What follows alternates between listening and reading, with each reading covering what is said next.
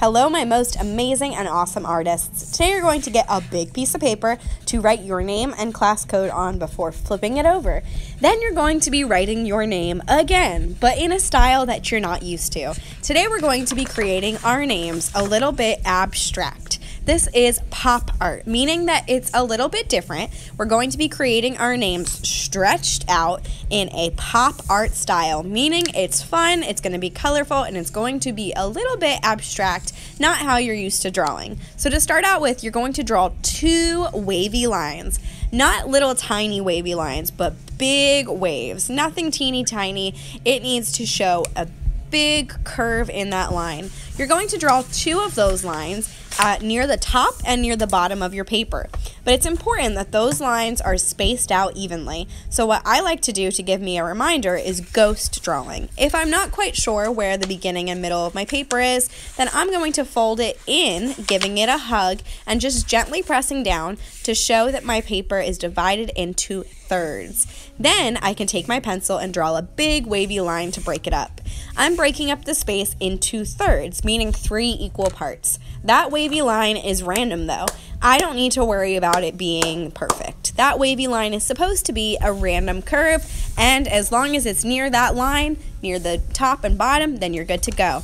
Now we're going to be stretching our names out. What I mean by that is that you're going to break your name down into syllables. If you need to clap it out like you do in music class, that would be a great idea. You're breaking your name down into syllables. So for me, that's Miss Quick Saul. You can clap it out. So I have Miss Quick Saul. If your name only has one syllable in your first name, then you can also include your last name. However you break your name up is up to you.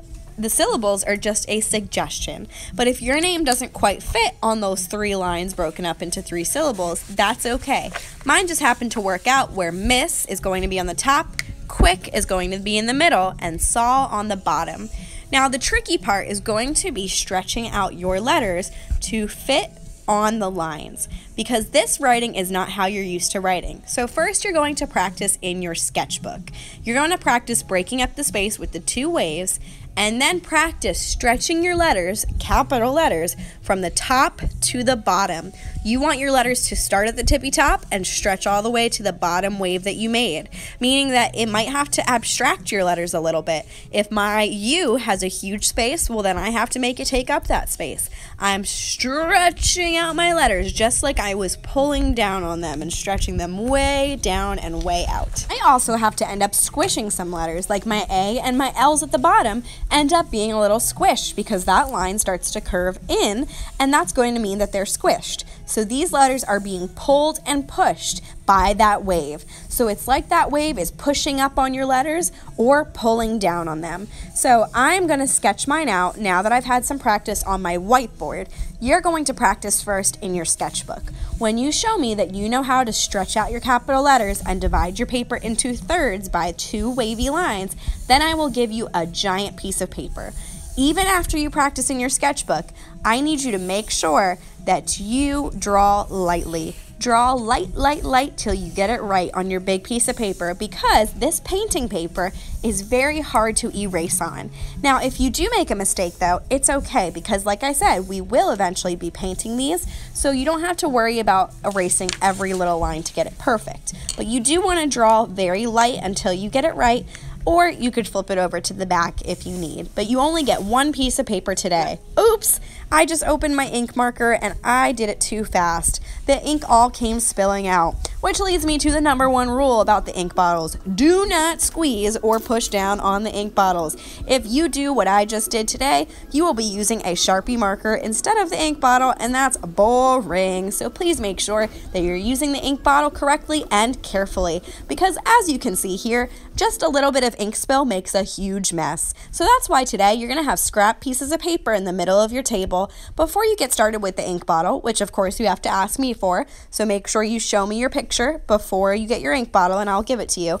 But then you should practice on a scrap piece of paper to make sure that you don't have any ink bottle explosions. Start to get that ink flowing carefully. You press down very lightly and it flows across the page. You don't press down your markers or your pencils, so why would you press down on the ink bottle? It just just comes right out like a giant Sharpie marker. So please make sure that you're drawing very lightly and that ink will follow you across the page. Start at the top and work towards the bottom so you don't get any ink on your arms. But of course, because we are using ink and ink is permanent, you will be wearing an apron today just in case any mistakes happen.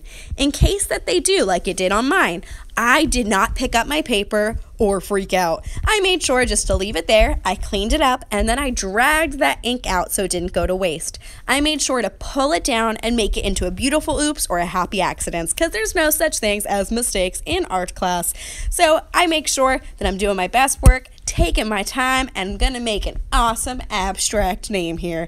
Now these are what they're gonna look like. We're going to be using neon oil pastels next week and then painting them on top to create some awesome pop art. All right, artists, have fun today.